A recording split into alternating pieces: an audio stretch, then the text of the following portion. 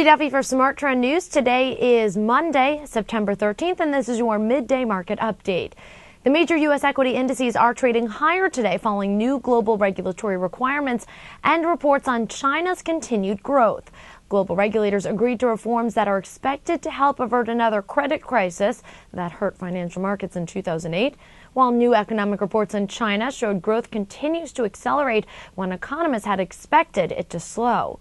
In corporate news, Hewlett-Packard shares are trading 0.25% lower at $38.11 after the company announced that it plans to buy ArcSight for $1.5 billion in cash as the company seeks to add it to its computer services business. Taking a look at where the markets stand midday, the Dow Jones Industrial Average is trading near 0.5% higher at 10,507 points. The S&P 500 is trading about 0.75% higher at 1,118 points. And the Nasdaq Composite is trading near 1.5% higher, 2,273 points. I'm Christy Duffy for SmarTrend News. For more news and market analysis, make sure you're subscribed to our YouTube channel, Trade the Trend. Also visit our website, tradethetrend.com, for more headlines.